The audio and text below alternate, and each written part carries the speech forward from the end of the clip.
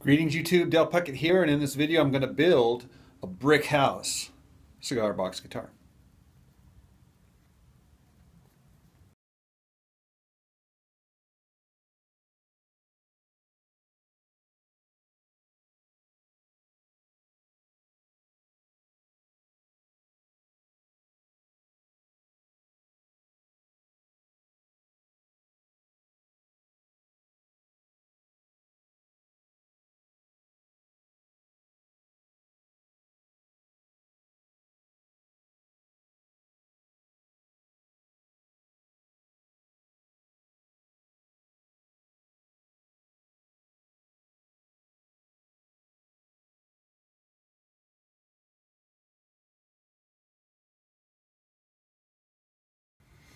Okay, for the neck I have golden Phillips heads and golden nails for the inlays.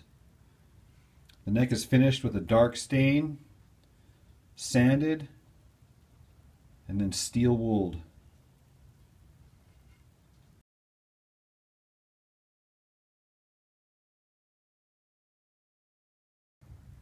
Alright, I want to show you the inside of the brick house.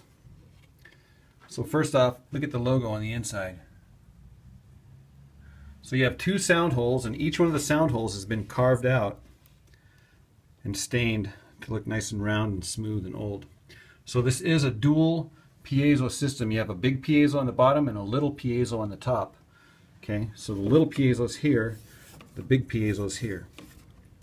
And they're wired to this output jack, and I also have a tone capacitor on the output jack as well. Another thing to note here are the braces.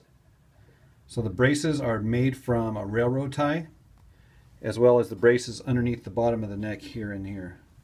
So it'll probably smell like an old railroad here for a little while. Alright, the brick house is done.